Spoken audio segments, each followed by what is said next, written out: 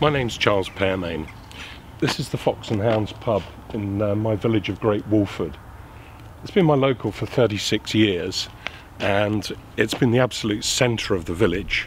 Lots of village social events went on here, families met, and it was a great place to go. That was until a few years ago when it was taken over by a couple who ripped out the old interior and basically didn't run a great pub, and within a few months it was no surprise to us that the pub was closed. The owners then tried to apply for planning permission to turn it into houses, which was something that we vigorously opposed and ran a very successful campaign to get them to withdraw it. Now the pub's on the market again, and we really would welcome and support anybody that bought this pub and turned it back into a proper village pub.